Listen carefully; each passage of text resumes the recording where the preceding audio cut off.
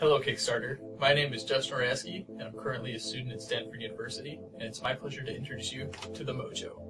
The Mojo is an FPGA development board that is designed to be user-friendly. It features a Spartan 6, XC6, SLX9 FPGA with onboard voltage regulation and a microcontroller to configure the FPGA.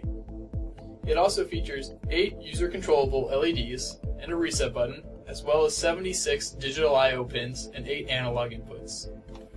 FPGAs allow anyone to design their own digital circuits, and unlike microcontrollers, all your design elements run in parallel, giving FPGAs the power and flexibility to handle any tasks that you can throw at them.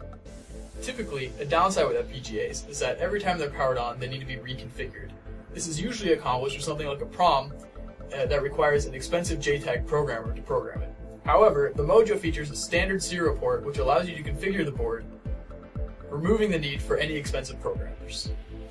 FPGAs are digital devices. Since the Mojo has an onboard microcontroller with a built-in analog-digital converter, it allows the FPGA to take advantage of this, giving the Mojo 8 analog inputs.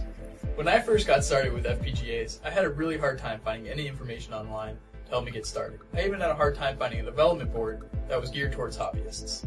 That's why I decided to create the Mojo. With the Mojo, it's already easy to use, but it will also come with online tutorials that will help anyone who's interested in digital design get started. After going through multiple prototypes, we've arrived at this fully functioning production model. However, we now need enough money to get our production run started. That's where you come in. With your support, we can bring digital design to the hobbyists. Thanks for watching.